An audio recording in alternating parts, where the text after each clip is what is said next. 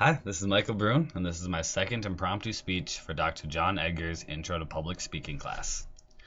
So, I chose today to talk to you about my tattoo. I am in session 5 and I have invested about $2,000 into this chunk of tattooing. This is my Minnesota sleeve.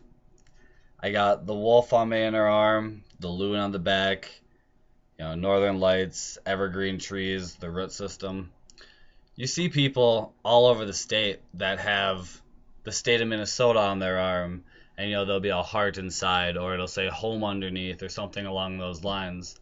Well, I wanted something that represented my home, my state, the things I love, wildlife, trees, wilderness. But I didn't want it to be the traditional. I didn't want it to be something that someone else had. I wanted something completely unique. So I walked into your mom's tattoo, talked to one of my good friends, Nora, who's the tattoo artist there, and I gave her a basic guideline. I told her that I wanted this wolf, the loon, the northern lights. I gave her no idea on placement, nothing. The only stencil I had was the actual wolf and the loon, and the rest has been free-handed work.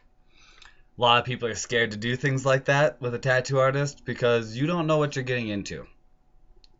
When they start tattooing, you don't have something to look at. You don't got a stencil that you approved in the mirror. You don't have nothing. You're going on faith that their style is going to turn out to a way you like.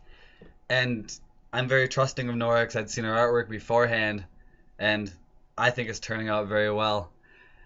So, I guess this is my, form of advertisement. If you're ever in the market for a tattoo and you want an amazing, incredible artist, check out your mom's tattoo.